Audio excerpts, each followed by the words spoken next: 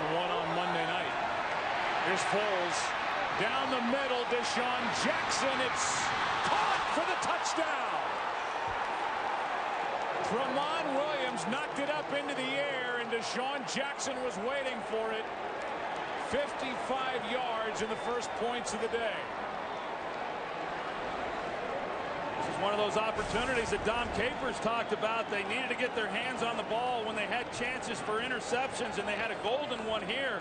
Just failed to make a play, and off the deflection, Deshaun Jackson able to catch it and go in for the touchdown. It looked like an adjustment on the route by Jackson taking the post.